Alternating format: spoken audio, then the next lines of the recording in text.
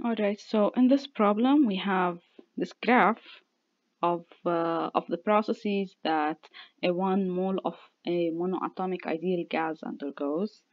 We can see we have 4 steps in this process. 2 of them are isobaric, which are from A to B and from C to D, and 2 processes which are isochoric, which are from B to C and from D to A.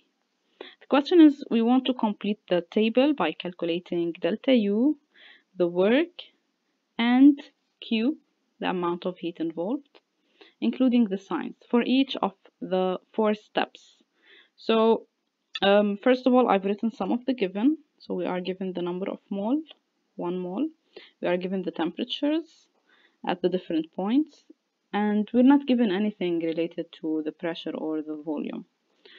Let's start by stating some equations. We know the change of internal energy. Since this is a monoatomic ideal gas, we can write it as 3 over 2 nRT.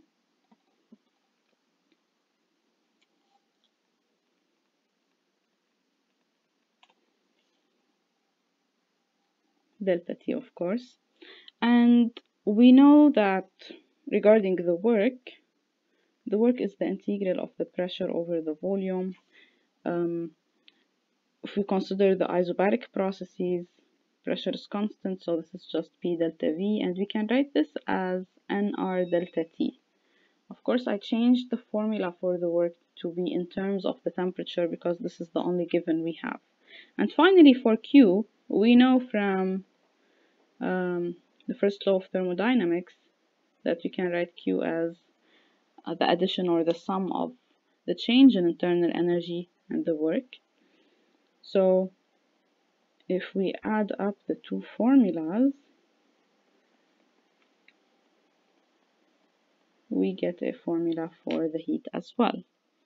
And I guess now all we can do is just apply these formulas for the different processes. So from A to B,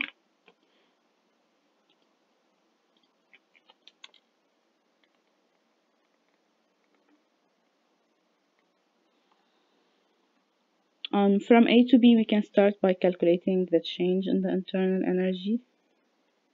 3 over 2 nR delta T.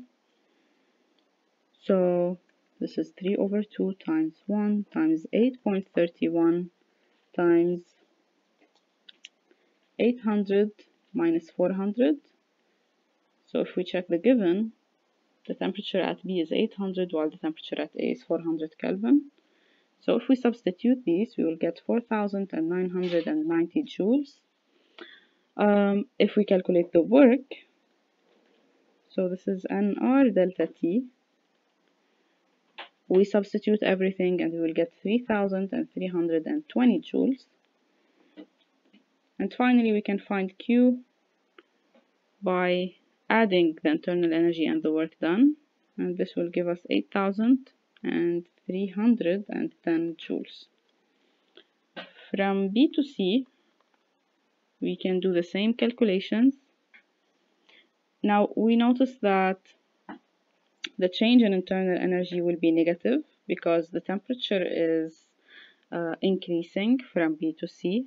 Sorry, it's decreasing. So this is going to give us a negative value for the change in temperature.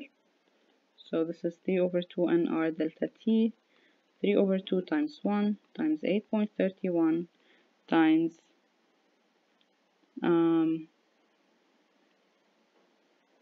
400 minus 800.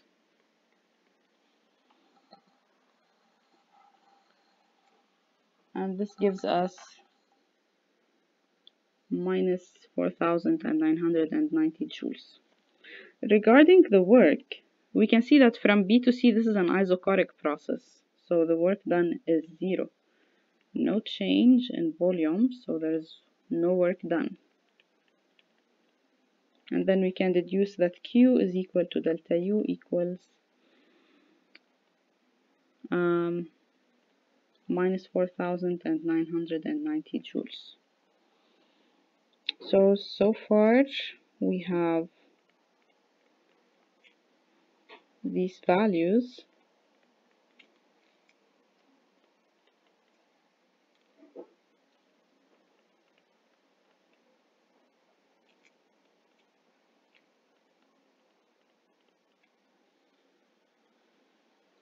And now from C to D,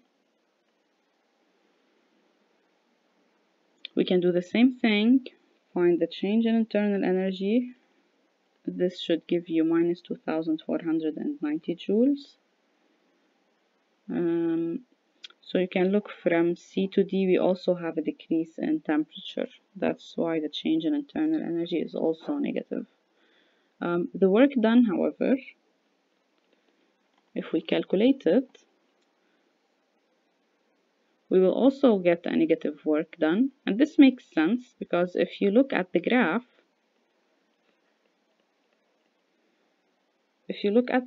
from C to D, the volume is decreasing. So we have negative work involved. And Q will be just the sum. So this will be minus 4150 joules. And finally, from D to A, delta U will have a value of 2490. The work done will be 0 because this is an isochoric process, and the Q will be 2490 joules as well. So we're able to calculate all the variables along with their signs. We can immediately guess the signs from the graph because we know that when the volume is increasing, the work will be positive. When the temperature is increasing, the change in internal energy will be positive as well. And finally, Q is found from the sum of these two variables.